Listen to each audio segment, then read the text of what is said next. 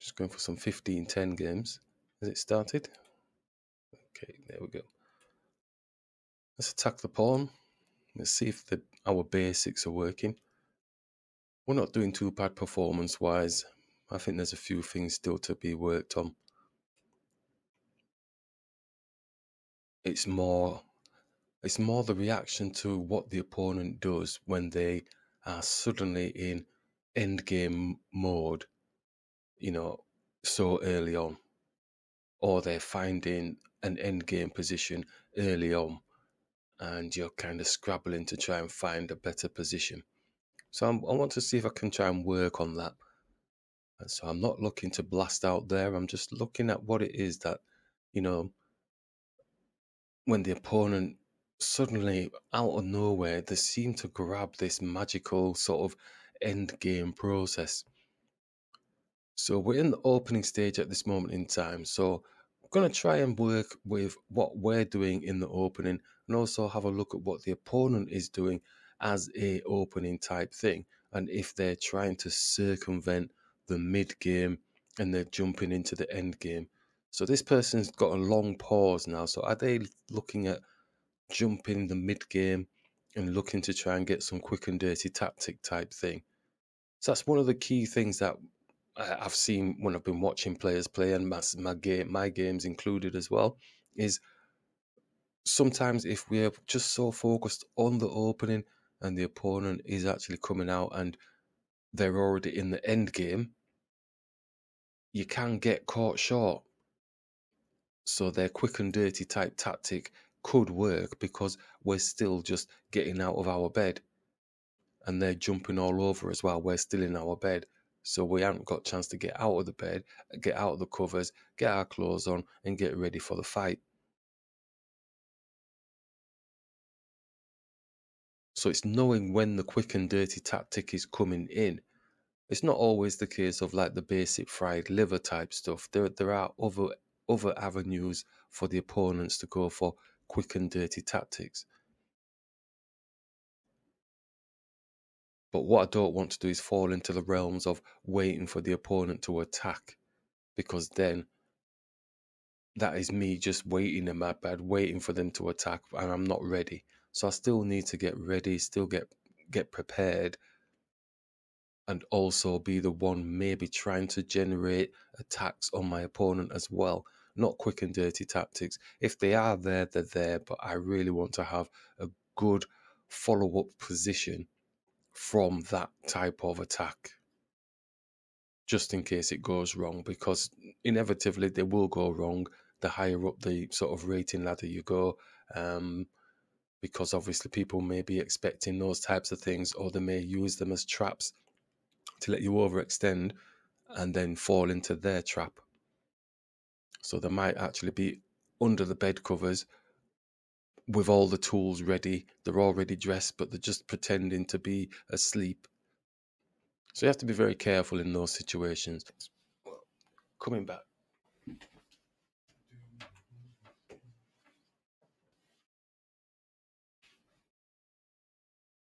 And they abandoned the game. What an absolute waste.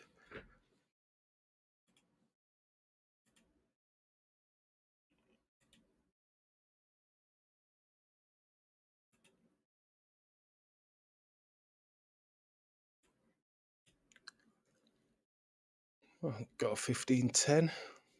Hopefully this one's going to play the game through.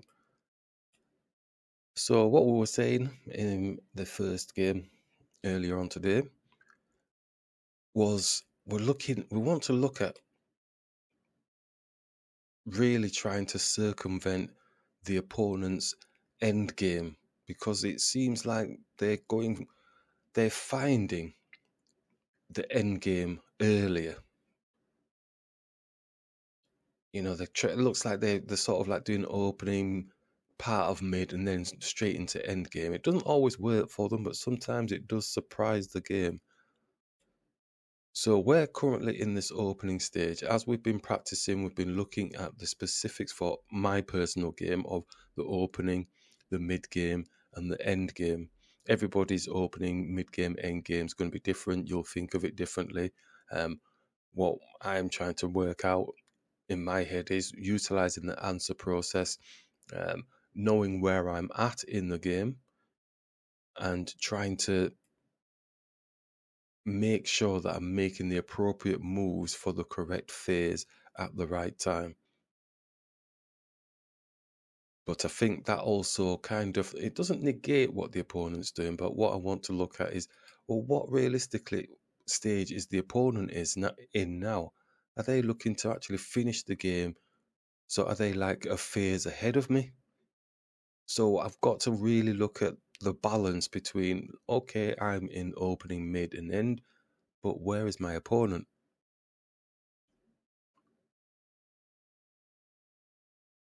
We're trying something different here, obviously, because we brought the bishop out. Normally we would just take this knight off the board, but we brought the bishop supporting, brought the queen now to attack. So we could bring this pawn to attack as well, well, defend rather.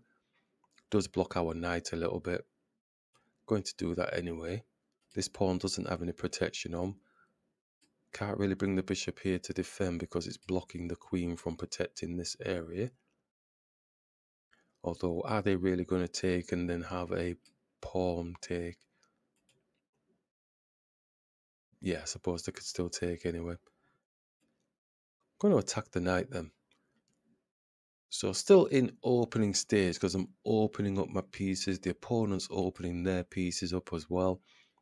Different take on the word opening, but yeah, getting them open, out in the open. King's getting ready to get safe.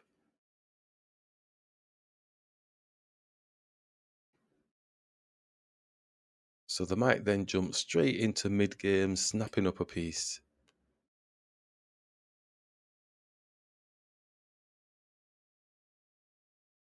So that is the, I'm just trying to change it in my head, trying to get, no, they've not taken, so they've not jumped into a mid-game type thing because we're both still in the opening. And I think when things are taken off the board, it's almost jumping into the mid-game, even though your kings aren't even safe. So could still take, but his bishop can take, pawn opens up. I think I'm just going to castle. So that's my opening stage done. As far as I'm concerned now, that's done. I know I've got this knight on the back, so let's reframe. We did say we're not going to rush it if we don't have to, so that we know where we're at. Still, if we bring it here, it is blocking this knight. There's got 3 pieces attacking. So we could bring it out to a come here. And then that's our opening stage done. Right, so our opening stage is done. Theirs is done as far as they're concerned, apart from the fact they've got this bishop on the back. So they're behind the tempo, but I believe they're going to attack and jump straight into mid-game, which should then be a slight advantage to us. I'm just thinking out loud. Slight advantage to us because they're still in their bed and yet they're going to attack. They might not do though, but if they did attack, okay, right, so they're wanting to release, they want to come out of the bed. Yeah, they want to come out of the bed, so they've attacked. In my head, I'm thinking they've attacked and they're still in their bed. That should be something better for us, shouldn't it? We can take the pawn because it's got no protection anyway, so we can attack. Then his knight is going to attack. The bishop still hasn't got out of the bed, so they've lost a little bit of tempo. But has it improved our position at all in any way, shape, or form just because of that? So that's the story I'm telling myself here. The fact that, yes, they're not out of the bed. They've gone straight into mid-game.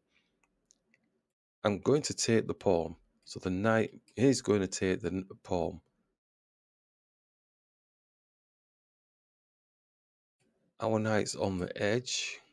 Probably need to get it around or potentially attacking their bishop. So the knight does take. We could take this knight off the board. The queen is defending at the moment. Has he got a way in towards our king, as we already say? I think we could just continue and attack the bishop. He's going to attack our bishop, but we've got kind of a discovery on the queen. So there's a lot of stuff happening. I need to slow my brain down. It's because I'm just trying to introduce this new way of thinking, um, based on what we've been working on, the opening, mid game, and end game phases for our side. And now I'm trying to blend it in with what the opponent is actually doing, with all the other concepts as well in the answer process. One of the key things is that this bishop was still in its bed and they did an attack. So they're not really ready. That's what I'm saying anyway. So I'm actually going to attack the bishop with the knight. I do think he's going to take here.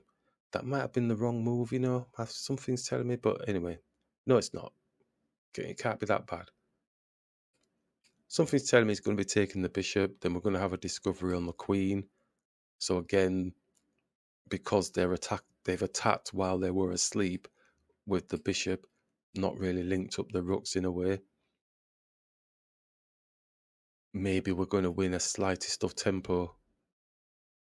It all links in, all the stuff, you know, the initiatives, the tempos, the blind spots, covering all of those aspects there. Smaller pieces attacking higher pieces to win those crucial time periods. But I genuinely think if you know what phase you're at in the game, it does help the moves. I'm not saying I'm going to win this. I'm trying to convince myself that it's a working concept.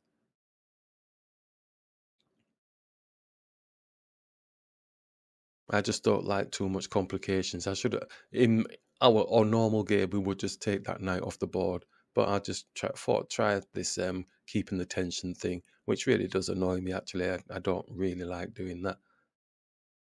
So that's one mistake that I've made in this game already, is that not really doing what I usually do. But I do believe it's nice because it's a practice session. It's nice to be able to practice them, so at least you understand what it is that can be done differently. So then I'm not caught short if I do forget a particular move, and I don't actually want to take it. Then I know at least I can keep the tension and improve my position on the board. So there's options and choices. I prefer to take pieces off the board because it's simple, but sometimes you have to keep the tension in order to maintain a better position and let the opponent actually take. But when those circumstances occur and when to do it, that's the tricky bit. This person's taken a long break, like in the first one. Are they going to be abandoning too? But it is a rapid play. You can take as long as you want, but I mean, abandoning the games is it's a bit bad, really, isn't it? It's a waste of time. Nobody's learning from that type of situation.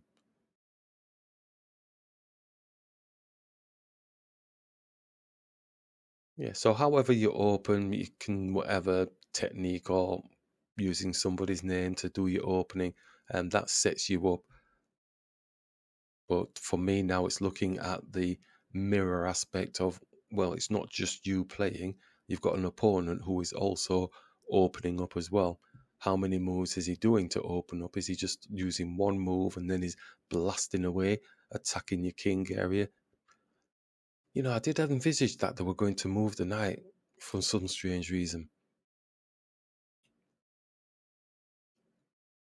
So what's the knight doing? Because the thing is that they're still not really fully out of their bed, and we've put them into a mid game now. I'm trying to win some tempo to say, look, because you're late to the party, this is what is actually going to happen to you. So we could take, because he's wanting us to take on his terms. If we take his knight, then his queen comes here. I'm not saying that that's a bad move. His queen comes here. His queen's all by itself. It's moved twice. But I really want this bishop off the board, I think. It's going to take with this one. Rook's going to be here.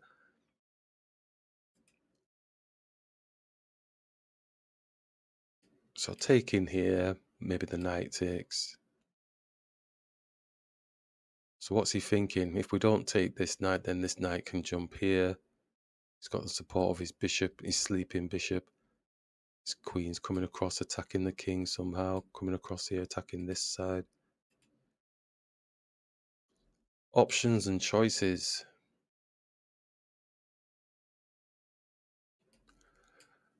Take, queen takes.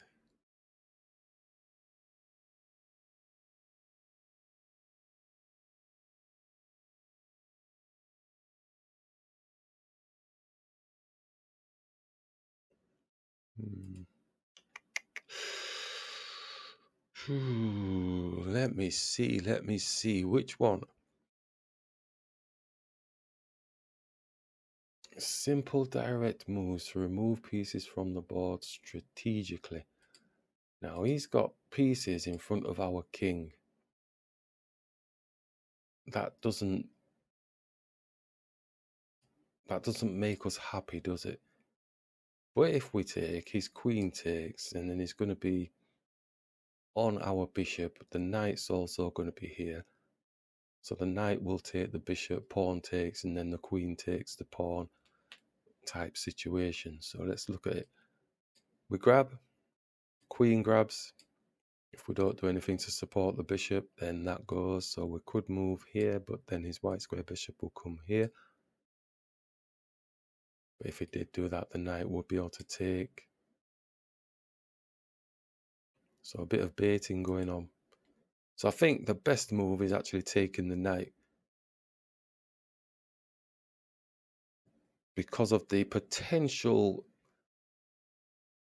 pieces from our opponent being gathered around our king. If I take the bishop, he's still got his knight and his queen and his bishop ready to do some sort of action. That's my rationale. We do take, he takes, bring the queen up. Maybe the rook comes across the support.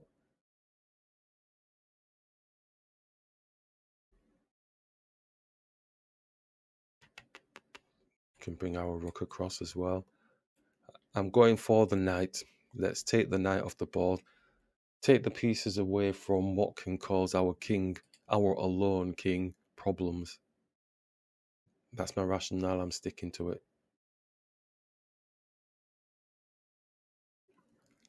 When you look at the picture, we could go here.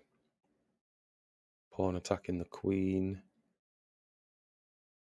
If the knight takes, the bishop takes with the support from the rook. So that's not going to happen. So the queen will probably stay here to keep pressuring the king area. Or it'd actually take the bishop off the board. What am I on about? Takes that there. You just take the bishop off the board. It's good to talk. So we said we were going to bring the queen here. Bishop doesn't have any protection on, so the big queen is also protecting. But I don't want to trap the bishop, just in case then they start dropping here. Suppose we then can come and attack the knight. Knight will make the decision to take. And do we go for a queen exchange? Not really because of this bishop type thing, but continue as is, as what we said. If the bishop comes here, we can take with the knight.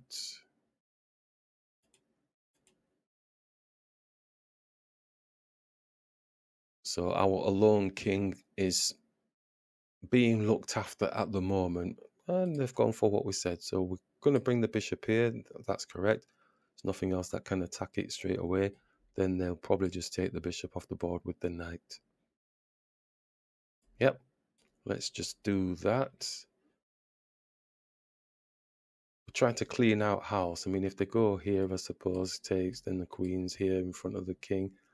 But it's there by itself, which we're more happy with.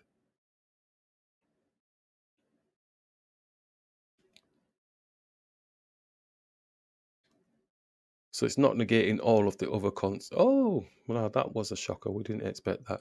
So are they going for a queen exchange then? So hitting the end game. Are they going to exchange, do you think? What's our position like? Does it look any better? It looks the same, doesn't it? So if we take, if the queen takes, and we've got the two bishops, but, you know, I don't lay out much takes there, or have we fallen into a trap of some sort? So take them, we can take.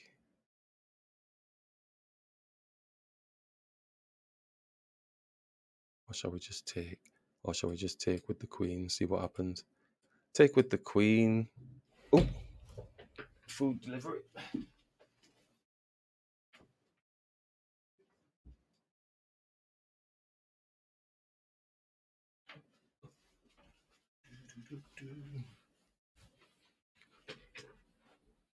Okay, let's get back to what we were. So we're going for the queen, won't we? So let's go with that and see if they go for the exchange.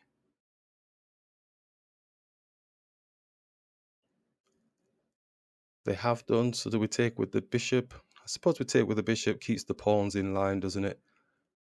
Let's take with the bishop. I think the knight's going to move because he's not going to want to disjoint his pawns. So where does he go? Could go anywhere really, couldn't it? It's not going to go there. Could go here attacking the bishop. So we'll have to sit and wait and see what's happening here. So I feel quite happy that we've got rid of the potential attack towards their king, or towards our king, based on the sole fact that this bishop was asleep and they were attacking before. They were basically jumping straight into the mid game without actually finishing the opening. So I'm quite happy that we could break that down. I know there'll be people going, well, you're talking a load of rubbish, but for me, it helps with a better understanding of the position and stuff that's going on the board. Bishop can attack their rook, but are we developing their rook for them? Could bring the rook here, but then his knight's going to jump anywhere because our bishop doesn't have any protection.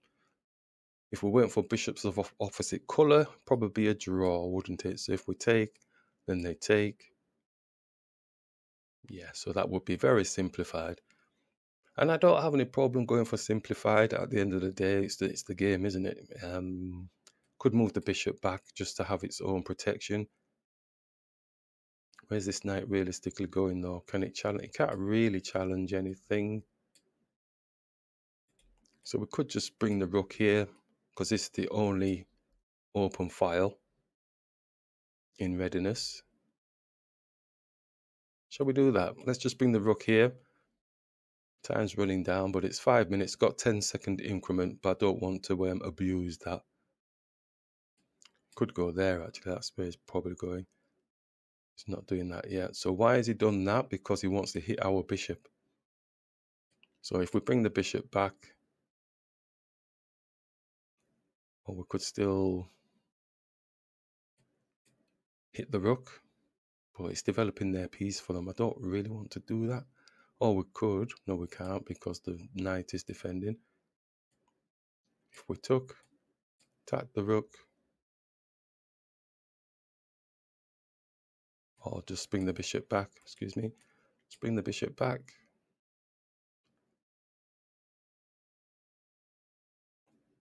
Knight moves. Just bring the bishop back for now.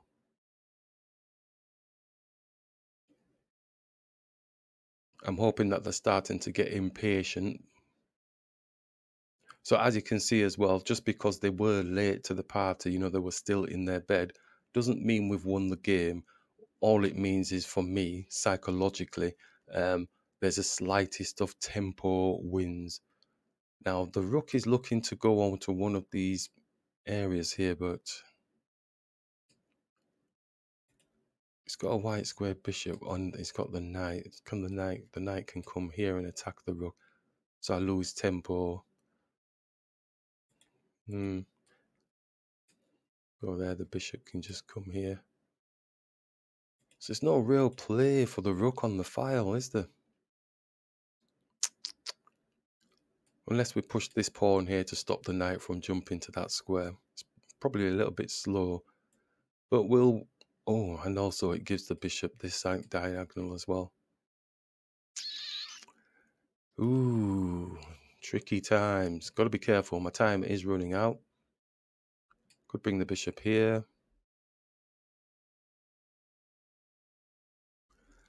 I really want to own this file with the rooks though. This is not good. Right, okay, so if we moved it here, knight comes to attack. It's attacking our bishop. So we have to move the rook, attacking the knight.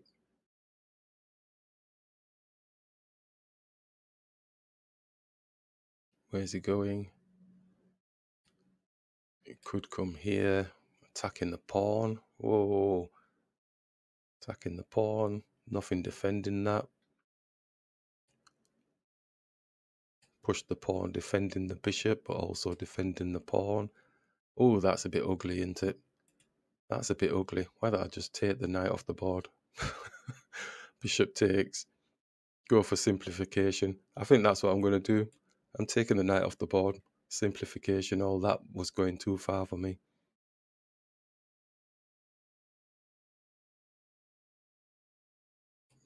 Maybe the problem we've got with this situation is we need to probably bring this pawn up before we start taking stuff off the board, because that bishop will be taken.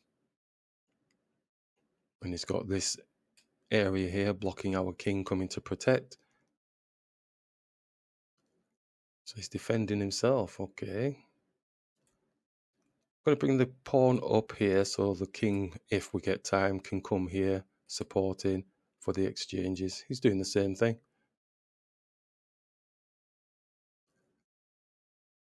So like I said, this kind of position should be a draw-ish, really. I'm not adverse to going for a draw if they're not averse to going for the draw. Let's go up. Our king is a little bit further advanced up the board. Is that going to make a difference?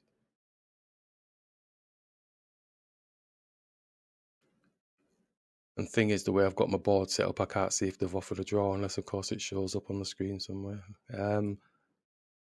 Got to be careful because this pawn behind here is on a white square.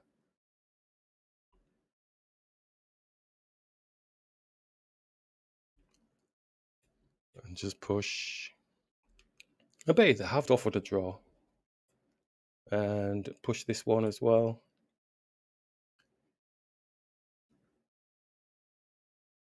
And they must be thinking, well, he's not even...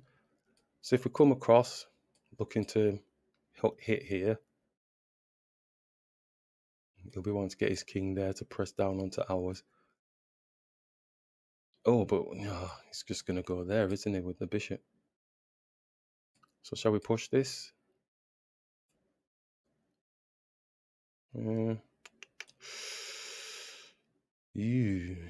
Ew, sticky, sticky, sticky. What do we do? Options and choices. Move the bishop. Put a check on the king. Just put a check on the king.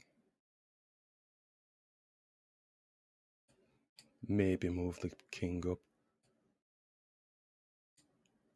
Yeah, maybe move the king up. Am I blocking my bishop? Please don't let me be blocking the bishop. Let's go here.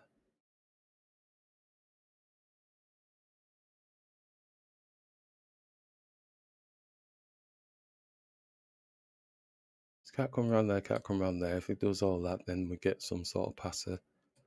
Comes around with the bishop, locks itself in. That's all a bit drawishy. This traps his bishop, but not fully.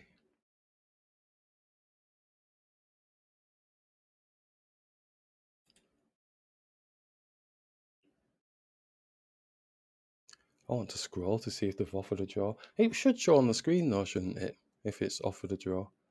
Not down on the bottom. Got my small screen up.